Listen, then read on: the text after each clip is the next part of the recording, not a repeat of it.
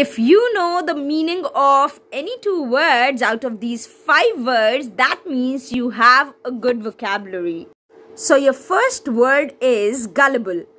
Gullible means a person who believes anyone. Your second word is pliable. Pliable means which is easy to bend or mold. Your third word is apricity. What does it mean? It means the warmth of the sun in winters. Your fourth word is flaunt. Flaunt means to show off.